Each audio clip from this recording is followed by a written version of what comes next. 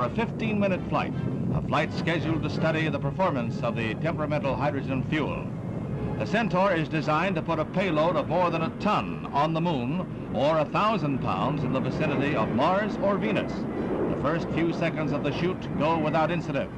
The Centaur climbs to 30,000 feet, then malfunction.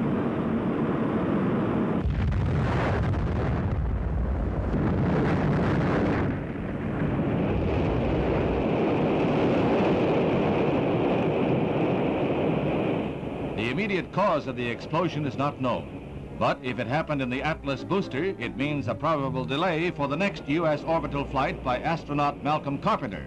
Long-lens cameras capture pieces of the wrecked missile falling into the sea, falling like a wounded bird. However, in the race for space, scientists find progress in every failure.